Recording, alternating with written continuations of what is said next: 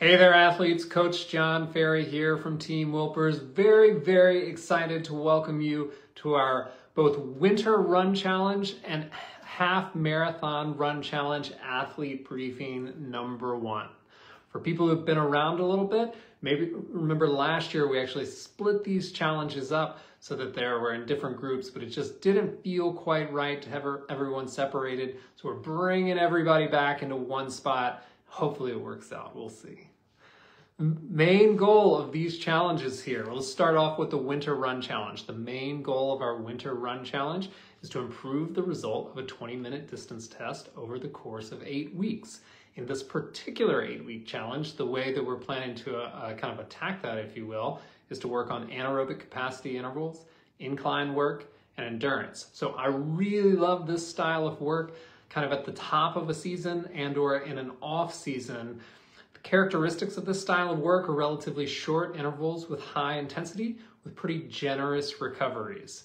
So before you get too nervous about some of the paces and the kind of the vernacular that we're using with anaerobic capacity, etc., I actually tend to find these workout styles a little bit easier than some of the long distance tempo or threshold intervals because the intensity is high but relatively short. And once again, with a generous recovery to go along with it. So hopefully you're gonna find a lot of benefit, a lot of fun, and also no need to be too intimidated by these workouts. Our goal here for the half marathoners is simply to run a half marathon in or around the weekend of March 16th and 17th. That just so happens to be the weekend for New York City half, Rock and Roll DC half, Shamrock half in Virginia Beach, Shamrock half in Indianapolis, and about 50 or so other races all around the country that weekend. So very popular race weekend. Naturally, there are going to be some other races out there that don't quite line up. We'll address that as we go. You certainly can also run abroad. We have these races here. You can certainly run abroad. You can also run where you are. You simply walk outside your home, run 13.1 miles, and you are a half marathoner, at least in my book. So we're going to hopefully make this as easy as possible. There's no rules, just right. The energy zones that we really want to attack here for the half marathon are two main energy zones. We're looking at our aerobic, aka endurance, aka easy pace. That's kind of an RPE of rate of perceived exertion around 2 or 3. And then we're going to work sub-threshold. So it's going to be paces commonly referred to as kind of half marathon pace and marathon pace, maybe an RPE ranging from about 4 to 7 or so. So these two zones are actually both still aerobic energy zones and contribute to building that big aerobic engine we're going to need for the half marathon. The half marathon is run almost exclusively aerobically, so we're going to spend a lot of time working right there on those zones.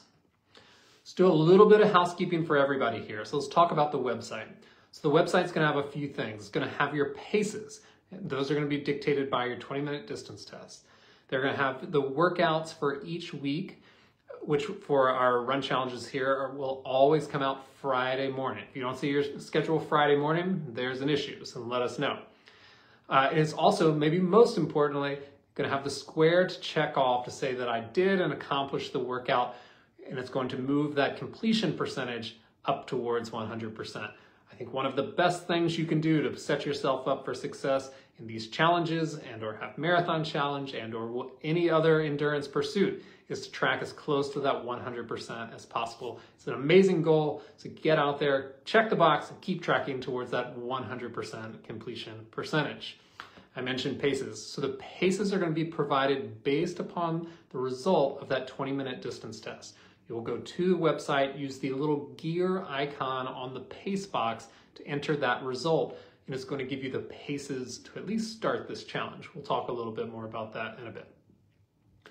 Now to our week 1 workouts. So we start in the same spot here with either the 20-minute distance test or our progression run. So we're going to start with the 20-minute distance test.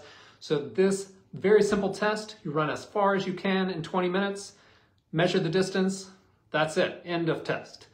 Yes, it is a maximal effort test, so it is intended to be a pretty tough workout here.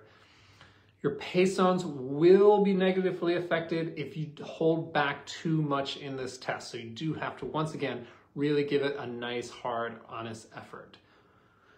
Yes, I know the distance runners, in particular talking about our half marathoners here, don't always love speed work, but at some point we got to test and get a baseline of where to start. So we can do this workout inside, we can do this outside, we can do it on a track, you can do it on the road, etc. A few things that you are definitely going to want to do is make sure you're very well warmed up. You want to start hard and you want to finish hard. So this is a kind of an important note here. While it is 1,000% okay to negative split this 20-minute test, it is not designed to be a 20-minute progression run or progressive run in which you start easy and then finish hard. That is not how the test is laid out. It's a good opportunity for us to talk a little bit about why performance testing and why we keep making you go and run these 20-minute tests. And simply, it is the most accurate way of determining your current fitness and matching an accurate pacing zone for kind of where you are right now. So it takes into account running efficiency, determination, mental toughness, as well as pace. So why is that important? We need to meet you where you are today as opposed to where you were a month ago, a year ago, etc. It's very easy to kind of fall back to the pace range that maybe you were in the fall when you were finishing some of your key races. But if a couple months has gone by, it's a little bit different now. So we want to make sure we're meeting you once again where you are today. It's no problem if it's not your peak. Sometimes one of the best things you can do to have a successful cycle and really find progress is to regress your paces. Once again, meet yourself where you are today. You're going to find a lot more joy, a lot more the workout is going to feel much better. You're going to have more fun doing it. It's going to keep you going a little bit better. So that's why the performance testing here. You do, however, want to prep for that test, right? So you want to rest up and give yourself a really good shot at success. Don't overthink it. You do just want to get out and go running. Once again, 20 minutes, as far as you can go, stop at the end of test. No, not really any holding back here. The paces that you're going to use for your challenges are directly related to the result of this test. So once again, you want to give it a hard, nice, honest effort. It's not the end-all, be-all. This is a baseline test. And finally, no strategy for week 1 because this is a baseline test. It's somewhere to start with. We're going to compare results down the road. So just go out, have a little fun with it, hopefully, and see how far you can run in 20 minutes. If you've just done this test within the last 4 weeks and feel really good about the result, it is okay to omit the test, use your previous result, and go straight into our progression run. There's really one goal of this progression run, which is to get a little bit faster as you go. Great opportunity to practice pacing, great opportunity right off the bat to finish a workout feeling stronger than where you started, hopefully. We're gonna go into our run number 2, so we're breaking apart again. However, what we all start with is that lunge matrix stretch. This is the little warm-up link at the top of the workout on our key run days. You need to watch this, you need to learn it, you need to get good at it, and you need to repeat it a lot. This is a great way to get mobilized and ready to jump into harder runs. Also a great way to get mobilized and ready to go into easy runs. The goal of this mobilization is to get your body moving in 3 planes of motion before you go into the workout, getting your body much more kind of warmed up, activated, and ready to handle the running itself. So really check out that lunge matrix stretch. It would be a great one to include in every workout you do, and you can do it both before and after. There's kind of a never too much on that one. So our run number 2 for half marathoners here. We have a warm-up inclusive of striders, and just a quick reminder on those striders. The strides are accelerations. Those are not hard intervals. So you want to just kind of accelerate up, peak it hard very quickly, and then cool right back down. What you're hoping to do is just open up that stride a little bit, very much like our kind of pre-run mobilizations, trying to get your body ready for the effort that's to follow. So this shouldn't feel hard, it shouldn't be hard, it's just a little bit of an acceleration, just a little bit of a rev of the engine. If it's starting to feel too hard, you need to reduce the pace, reduce the effort, etc. Make sure it's just part of the warm-up. Then on our main set, we have 2 5-minute intervals at half marathon pace. So we're getting some good zone 3 time here, this half marathon pace blocks. We're also starting to really practice what that pace feels like started to get it into our body very early here in training. Little warning for our indoor only runners, especially as people start to retreat inside, as temperatures start to come down. A very important part of this training process and these half marathon pace workouts in particular is to get the feel of that pace into your body. So while the tread is an excellent tool to be able to set the pace, be able to hold the pace, it is important at some point to take these workouts outdoors to where you're going to run your races and to make sure that you are able to practice it, to get the feel, to know what it's like to hold that pace, etc. So just a little warning to our indoor only runners here. Run number 2 for our winter run challenge runners, anaerobic capacity intervals. Also starting with that lunge matrix stretch, very important as we are including that high intensity here. So we have 30 seconds of anaerobic capacity, and for our baseline workout with 30-second recovery. It's a little bit longer for the easier workout here. So the goal is that this workout flies by. The key to making sure that's the case is that to take the recoveries extra light. Because it's only a 30-second interval on right now, our work to recovery ratio remains 1-to-1, but that 30-second recovery is going to zip by. So you need to take it super, super light. It is okay if it needs to go beneath easy pace, because it's critical to the workout overall that you do recover during that section in order to be able to go to that same high level again for the next one. This is a workout in particular that us as adult runners, we goof a lot because we're so focused on completion of the total workout. However, you have to take these anaerobic capacity intervals all the way to pace in order to get the benefit. So if you need to take a little bit longer recovery in order to be able to bounce back and go to that pace, that's okay. If you can't possibly go to that pace anymore and your solution is to drop the intensity or to drop that pace down in order to complete the total sets, it's actually better. Your workout is done, go straight into the cool down. You didn't fail it, you did great. It means you went all the way up to that anaerobic capacity as many times as you could. Now you're going into the cool down, but we don't want to sacrifice that pace for quantity in this workout. Very different than our half marathon group, that everything is about quantity and getting to the end of the workout because it's endurance style. So kind of an interesting juxtaposition of two totally different types of training and how you would execute these workouts totally differently. Exciting for me at least. We finished together again with our long runs. Our kind of first range for half marathoners, 4 to 6 miles. 45 to 60 minutes for our winter run challenge participants. The goal of these runs is exactly the same on both groups, which is to look easy, feel easy, be easy, etc. You should walk away knowing you had much more to give at the end of this workout. Right now is about logging time on your feet, so have fun with it, relax. There were some questions certainly about the distance range, especially on half marathon challenge, of where to start within that 4 to 6 miles. So I think the easiest way maybe to pick the distance is really what's your longest run in the last 4 weeks. If it's 4 miles or less, then you should absolutely start at the lower end of that guidance. If it's 6 miles or more, you should start probably at the higher end of that guidance. If you're right in the middle, maybe start in the middle of that range. The final point of it is that you don't feel the same every time you go out for a long run. I certainly don't. So having a little bit of a range, a little bit of leeway of whether you feel having a great day or whether you're struggling a little bit is okay. It doesn't always have to hit it exactly on the head. So 4 to 6 miles. If you're having a great day, take it 6 miles. If you're really struggling, 4 miles is fine. We'll try again next week. So hopefully you can find your way in that range there a little bit, but definitely take into account what your longest run has been recently and make sure that you're making a smart decision of where to start. Let's go into some questions that came up here from the group. So first question was, can you explain more about what we can expect from the strength training portion of the half plus strength option? Target muscle groups, splits week to week, etc.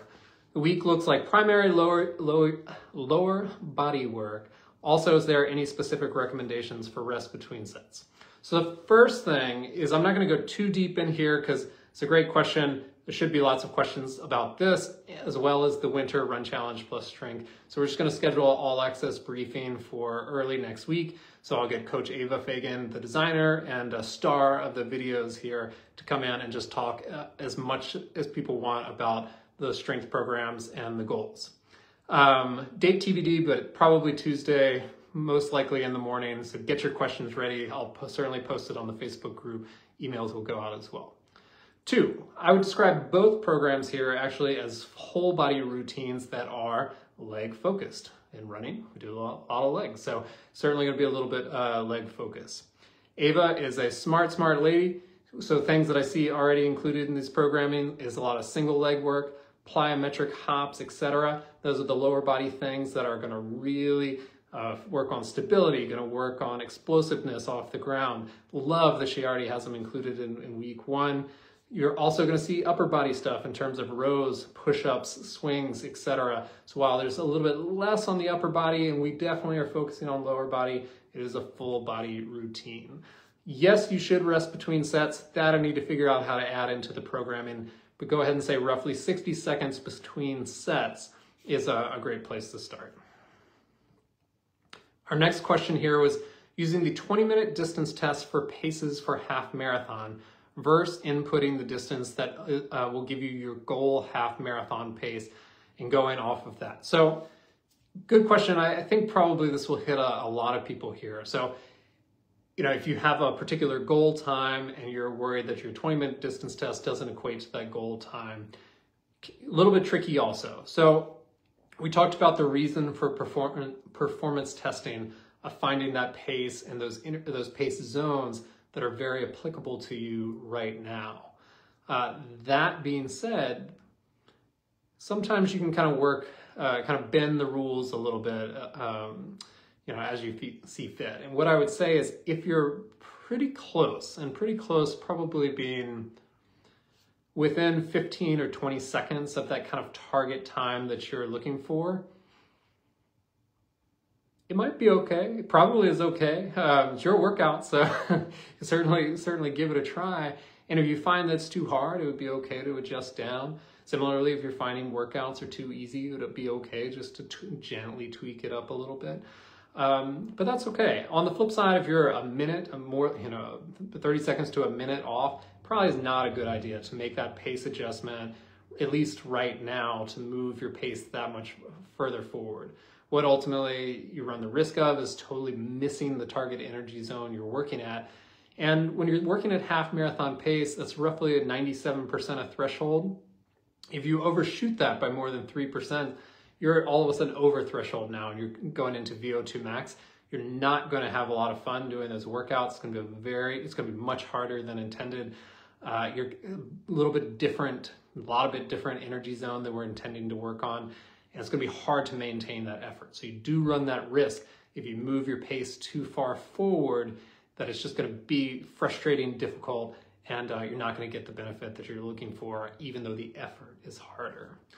So just be careful. It's okay. It might be worth, if you're well off what you were thinking of, is to wait a few weeks. Go ahead, get training for 3 or 4 weeks, and after that 4th week, see if you can move your pace up a little bit. Then train for a few more weeks and maybe move your pace up a little bit. In a 10-week block like this, we have limited opportunities. I would say you probably have a maximum of 2 opportunities in which you want to give yourself a little bit of a pace bump, but that's not too bad. If we've got 2 opportunities to just bump up a little bit, kind of coming into about 2 weeks before the race, not the worst thing either. Our next question here is, can you discuss how to approach the 20-minute test when coming back from injury? Nervous to go all out for 20 minutes, but realize that holding back may result in inaccurate paces. So another kind of little tricky one here, but very, very reasonable. If I were coming back from injury, probably the last, I would be nervous as well of jumping into a 20-minute all-out effort. That being said, you certainly need to be thoughtful as well about jumping into structured, difficult workouts. That would be a very similar concern, so be thoughtful about that also. That being said, it would be okay to skip that, and you would have to kind of choose a different way to find your starting paces. If you've done a test prior, you could use that result, maybe just slow it down a little bit based upon how long you've been out of training. If you haven't done a test prior, you could even just kind of estimate about how far you think currently you could run at max effort in 20 minutes. Now, is this the greatest way to find it? No, definitely not, but it absolutely gets you started, and then you can kind of adjust that effort based upon how the workout feels. So would be kind of my last resort, if you will, but certainly better than doing anything to put yourself in a position to get re-injured or injured in the first place. So be careful, be thoughtful with your body, and make your decision based upon that. Our next question here, another really fun one. Can you talk about why it's necessary to vary types of runs? I add strength and cross training to my schedule, but why is speed work so important versus just running for distance? It's a great question. It's actually going to really apply to our winter run challenge people, because as we kind of talked about earlier, I'm sure everyone remembers it all. We're going to, on the half marathon, spend so much time working sub-threshold. But on winter run challenge, we're going above threshold, we're going above VO2 max, and we're going to anaerobic capacity interval zones. And there are a few things we could talk about here, but I'm going to talk about one in particular, which is our thresholds. So really we have three of them. We have aerobic, we have lactate, and we have VO2 max. These are kind of our main thresholds. So it is very, very common amongst endurance athletes in particular to hit these performance plateaus. And the reason being is that, you spend all this time doing the zone 2 work and zone 3 work and even coming into the low zone 4 work. So you're working aerobically, you're getting really strong there. But at a certain point, your aerobic capacity isn't going to jump past your lactate capacity. And similar, your lactate threshold isn't going to jump over your VO2 max threshold. So you have to work on those higher thresholds literally in order to open up room to continue improving. So if you're an endurance only athlete, you're a marathoner and you marathon and you marathon and you marathon and you marathon, it's probably very likely that I take a look at, I can take a look at your times and say your times are 4:01, 4 hours, 3:59, 4 hours, 3:59. That sounds familiar to you, it's falling right into this bucket.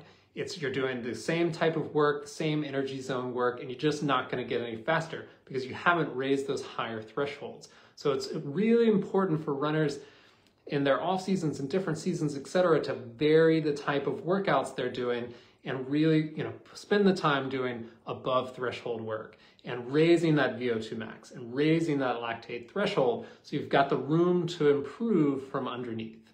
So hopefully that makes sense there, but that's really the goal of what we're trying to do with multiple pace zones.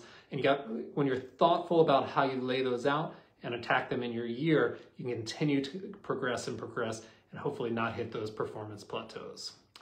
On the flip side of being a one-pace, easy-only runner, there are a ton of benefits to that. Number one, the joy of running. Easy-paced running is super fun. It's definitely the most fun run. There's plenty of aerobic health for just easy running. You're getting all those benefits of aerobic running. You're burning calories, etc. So there's nothing wrong with easy only running. As a matter of fact, there's a lot of things right about it, but it wouldn't be a surprise if you don't see that performance increase just from easy only running. Our next question here, for folks who are looking to use the half marathon as part of an ultimate plan for a fall marathon and are used to a higher weekly volume, should we bring volume down to what's in the plan or perhaps keep total weekly volume at current levels?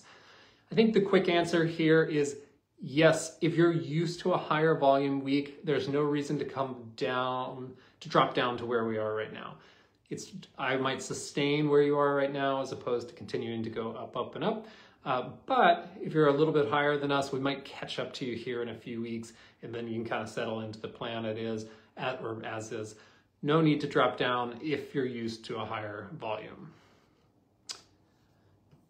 And then our final question for today here is actually, if we get to a point in training where the work we've done starts to make our paces feel easy, should we keep ourselves in check and stick to the day one plan? Or should we consider pushing the paces for a potential better race day outcome? Great question, and also great problem to have. Workouts start to feel easy. You're wondering if you should go a little bit faster. And kind of the quick answer here is yes, and especially in a longer training block. In our challenge infrastructure here, we so often are working 8 weeks, 6 weeks, And it starts to get a little bit tricky of like, do you make a pace adjustment in the middle of a relatively short period? We usually say like 6 to 8 weeks is about the amount of time in which it takes to see like a real performance increase kind of at minimum. However, we have a 10-week now, which is just a little bit longer. So kind of going back to what I mentioned before, my opinion, maybe as much as 2 opportunities to make a little bit of a tweak as we're going along.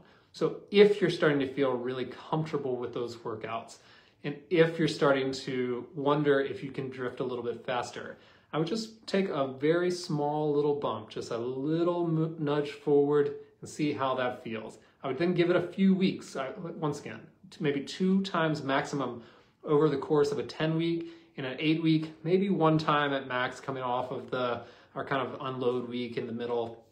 And then obviously at the end of our 8-week, get to retest at the end of our half marathon. You go run a half marathon, and then we'll have to kind of reassess down the road there. But yes, in the middle of a longer training block, it is absolutely okay to just make a little bump forward. My absolute favorite way to test is to have athletes run B races, or races that are not their main event, but other little kind of tester races, 5Ks, 10Ks, etc., during the course of their training process to get a better real world check-in. They tend to be a lot more fun than doing a 20-minute distance test by yourself also. So certainly something to consider as part of your own training. But otherwise, if you're really feeling good and you're feeling strong, it is absolutely okay to give yourself just a little bit of a bump up. Well, friends, that is all for now. I am thrilled that we're jumping into week 1 on Monday. So thanks for being here. Have an incredible week 1, and I'll see you back here next week.